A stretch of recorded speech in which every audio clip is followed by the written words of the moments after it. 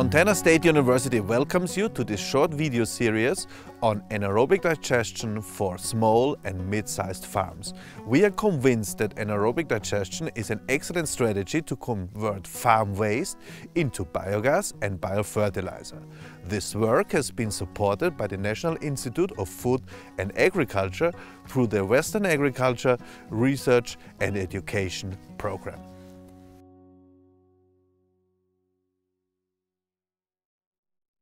Anaerobic digestion is a critical technology. It's so stupid simple.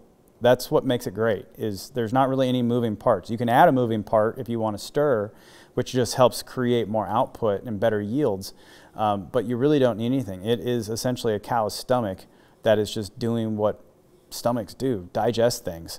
And the output of that is something that we could definitely use. You get three outputs. You get methane, you get the digest state, and you get the sludge. And all of those are usable. Your feed comes in here, and then it goes down. I'll open this up in a moment, show you. But the feed goes down, and it goes down into a big stomach that is about 4 feet down into the ground, and it gets out, again, about 12 feet in diameter. It was pretty big. And then the material gets in there, and the bacteria, they chew up that material over time. And then the methane bubbles up to the top, which is collected inside the neck, which is here what you're seeing coming out of the ground. And that methane, as it fills up the first holding tank, actually then goes to the other two. So we have 3 times the amount of methane storage. As far as the outlet goes, that's on the other side with the other green panel over there. That's where the digestate comes out, where you can collect it. Here you can actually see the methane collection dome. I think that's about like 1 cubic meter maybe. This would have water in it to a certain point. It would actually be a little bit below this line, and as the methane comes up, it displaces the water inside of that cap, and the water comes out and sits on top of it, and this creates pressure. Just having that water on top was enough to move everything into the different things that you could use the methane gas for, such as a heater or in our case, a biogas generator was the primary use that we wanted for it.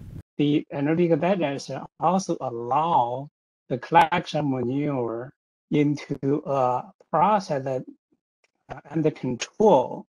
In the anaerobic digestion process, the microbes convert the nutrients from the organic form in the manure into an inorganic form.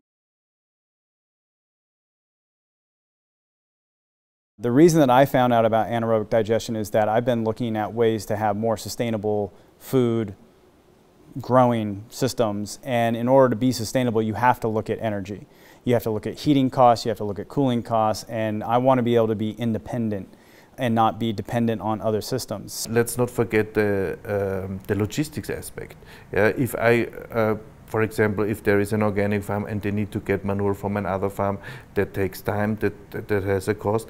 Here everything can be produced on farm, so there's no need for shipping or energy or fertilizers around. It can be produced on the farm. And then the third aspect is, I think that this is a relatively easy to operate technology. Once it is installed and once we know how it works, it should not be complicated. I mean, for a good experienced farmer, it should not be a big deal to operate a biodigester and to make use of the products as they are used to similar technologies anyways. I do think anaerobic digestion and similar technologies can contribute to sustainable waste management and residue management horticultural systems here in the northwestern United States. I know that a lot of the research and a lot of the practice of this technology is in places like Europe and Asia, and starting to become more common here in the United States, but I think it has a lot of promise here in the northwestern part. Anaerobic digestion can contribute to multiple dimensions of sustainability for the food system, including environmental dimensions and economic dimensions. It really helps create a closed-loop system on farm, with farm residues being redirected instead of going to the landfill, actually being utilized for nutrients and energy on farm.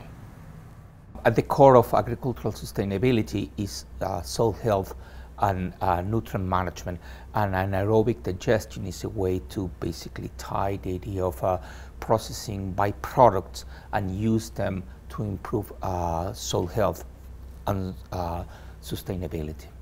From the climate perspective, is the conversion of the carbon into methane that can be collected and then used as renewable energy instead of emitting to the air directly. This will significantly reduce the climate impact. What you load into the digester obviously depends, affects a lot what you get out of it. Yeah, both in terms of gas, but especially in terms of the nutrient content of the fertilizer. So the most common use of this technology of the large-scale digesters, which have like this, look like silos, huge things. Their core feedstock is manure. It's on dairy farms where they are most common, and then you get a relatively high an effluent, so a biofertilizer, very high in nitrogen, especially phosphorus.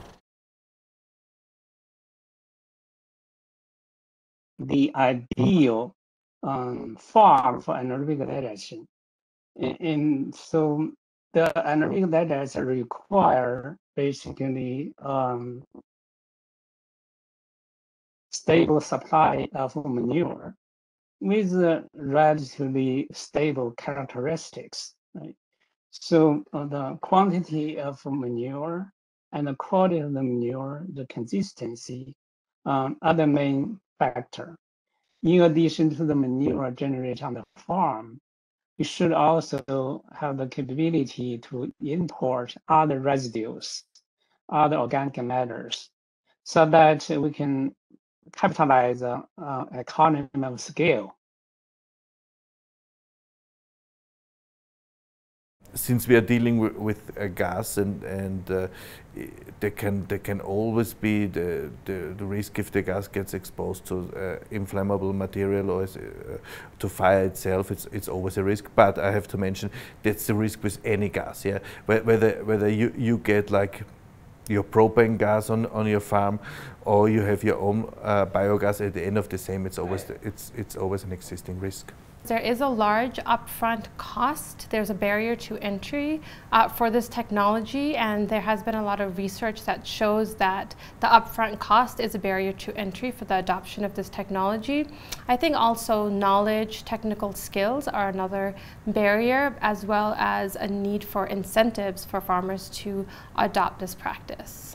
Smaller scale operations have practiced AD technology before successfully. One of the challenges would likely be the cold temperatures in those winter months that we have here in Montana. It would probably be nice if our state government chose to invest in this kind of technology. If it's something that has a high upfront cost, then perhaps there are ways that we can invest, like through the Growth Through Agriculture program, for example. This is one way that the state helps invest in new innovations that might be costly up front, but that will be beneficial in the long run. So programs through our State Department of Agriculture, I think, could be very beneficial. Yeah, so I think education is really, really important, and building capacity of farmers. There is, a need for, I think, technical support, which is really important for producers who are implementing this technology. Yeah, I think there's really the potential for multi-pronged incentives for farmers to adopt this technology in the form of subsidies, in the form of some sort of tax incentive or tax reimbursement. It's important that we support research and inquiry into this kind of technology, testing its effectiveness and efficiency and its value, doing the outreach piece, right, with producers but also with consumers, and preparing students to be active in this field.